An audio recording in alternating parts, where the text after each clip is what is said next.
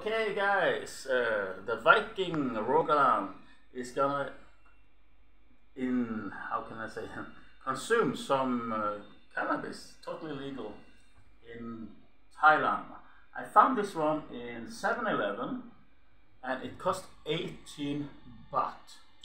It says something here like fruit juice with cannabis water. I have no idea if I'm gonna get high or low or stoned or whatever. So this is the first time, guys. I actually tasted cannabis beer in Spain back in 2014, but I didn't feel anything. So what about this? Let's check it out.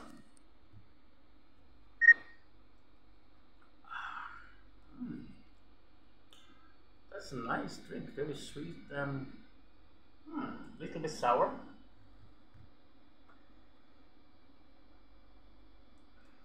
Wow. You wouldn't think that this contains some lethal poison drug class 1 that they would put you in jail for 10 years in Thailand just a few years ago if you had something like this. I don't know if it's really psychoactive, but